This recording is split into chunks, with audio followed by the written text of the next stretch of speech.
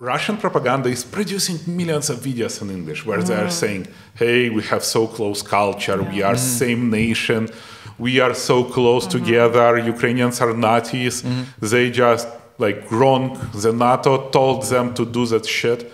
And the world will think that. They will win us on one moment of the informational war. And that's like, I'm very pessimistic on the future of informational world because we've created informational bubble for us. And it's like, okay, Ukrainians understand that Russians are bad. But we need to make sure that the world understands that Russians are bad. Yeah, the informational hygiene that we are used to in Ukraine, like how we filter out Russian content, we need to teach the rest of the world about it because you know, they see this video, they're not gonna like analyze it too much. They just hear don't a little care. bit, and then they consider that it's true. So we have to explain what we have already learned from being neighbors with Russia to the rest of the world. Yep.